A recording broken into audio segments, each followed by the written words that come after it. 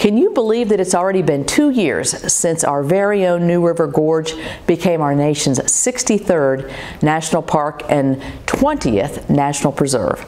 Since the redesignation, visitor spending in communities near the park and preserve has resulted in $35.2 million benefit to the state's economy and supported more than 1,000 jobs in West Virginia.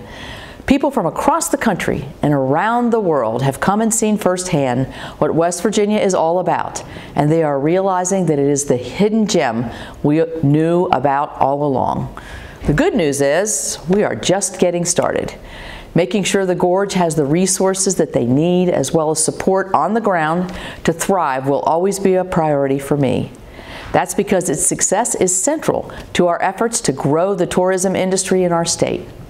The people of Fayetteville have been fantastic ambassadors for West Virginia, and I can't wait to see the further growth and progress we accomplish together over the next year. If you haven't visited New River Gorge yet, I encourage you to make a resolution as we begin 2023. Come out and see us in wild and wonderful West Virginia.